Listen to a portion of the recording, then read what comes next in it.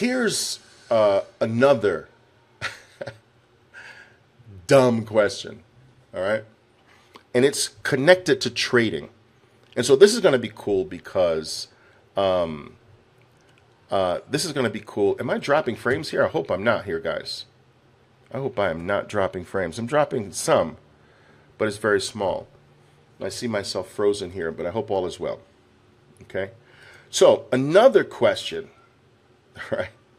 Another question that I often get is, Oliver, I watch you trade live all the time. I've watched your videos on YouTube. I've watched you trade live on Facebook Live. I've watched you trade live mostly on Periscope and things of that nature. And I noticed that sometimes I just see you down in a position. And I've seen this, they say, I've seen this many times on your trading YouTube videos where you were down $3,000 in the trade.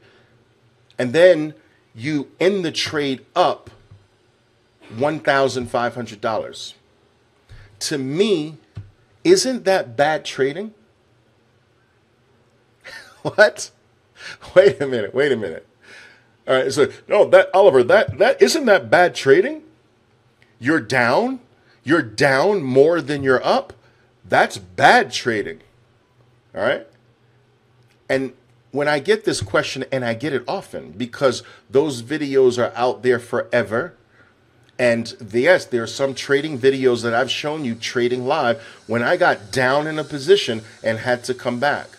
And it is without fail that when I get a new group of people who see that video or see me trade and I'm down live in my trade and come back and be up, but it's when I'm up less than I'm down that the question comes. And they say, well, isn't that bad trading, Oliver, when you're down 3,000, but you're only up 1,000? So my response is always this. So yes, it's correct that I was down $3,000 in the trade.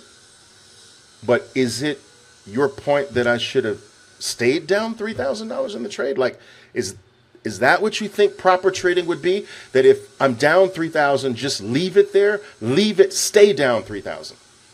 Like, just trying to come back is the bad part of the trade? Like, what are you thinking?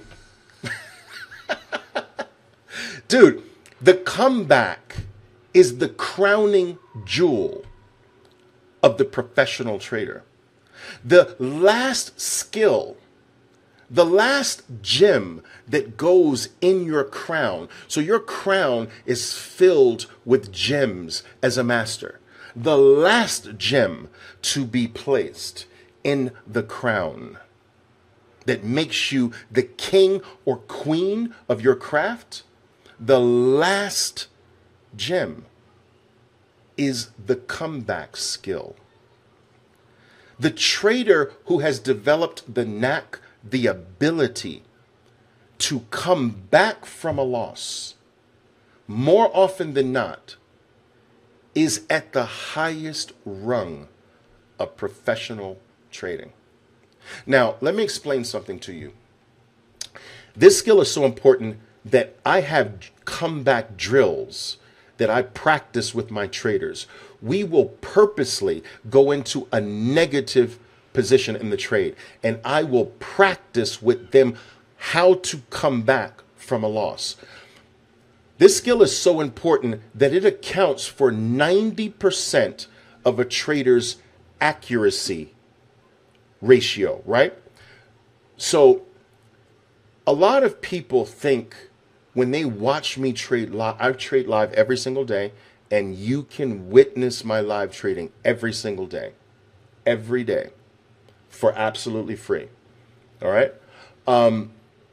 So when traders start to follow my live trading for a while, all right, they begin to feel and see, wow, this is an extremely high level of consistency and accuracy. So they don't see many losing days. In fact, for many years, my average number of losing days per year is anywhere between 4 and 8 losing trading days a year.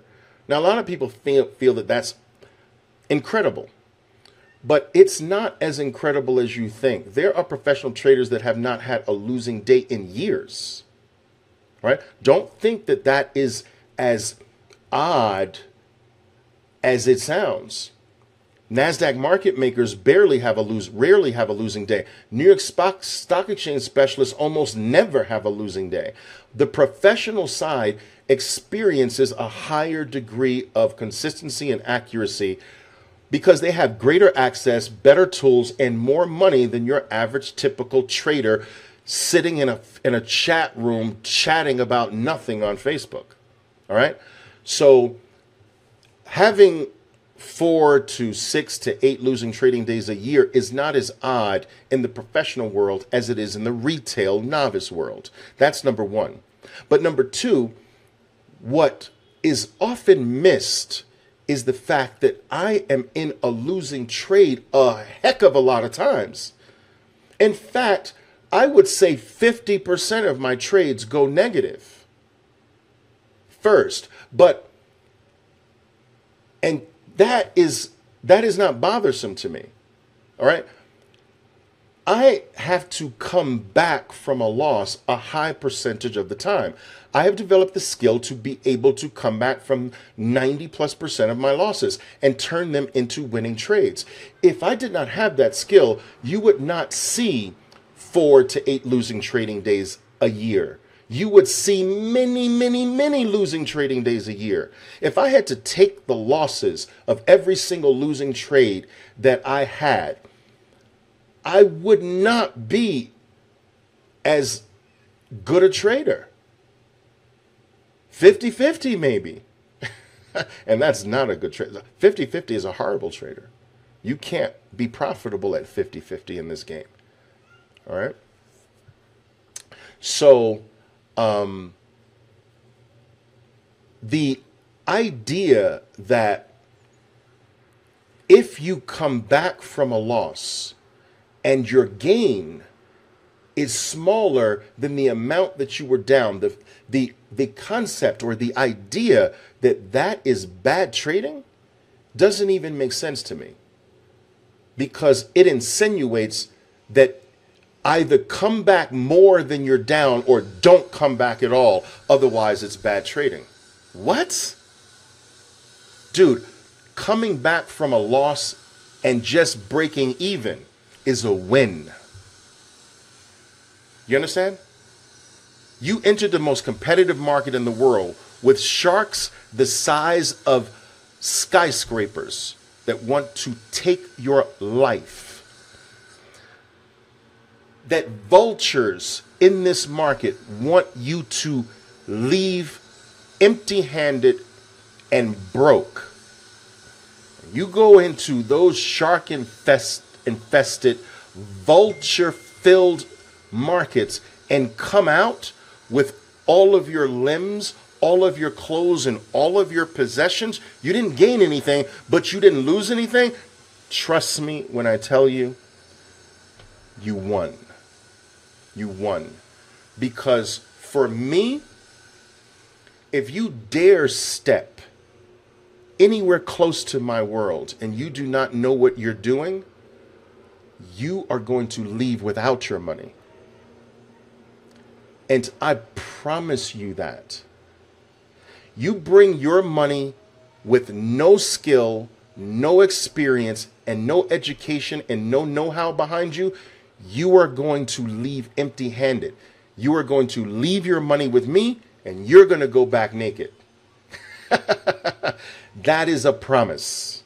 All right? So if you can get past me and traders like me and lose nothing, you have won. Now, if you have gotten into negative territory and managed to get yourself past break even to come back to actually even leave with something, that is a grand slam. There is nothing to be embarrassed about by being down and coming back, but your comeback produced a smaller gain than you were down. I'm going to shake your hand in that position. If you've done it with skill and not through luck, of course. Oh, it's bad. You're trading bad, Oliver. You were down 3,000 and you only were up 1,000 at the end of the trade. Ridiculous. Ridiculous.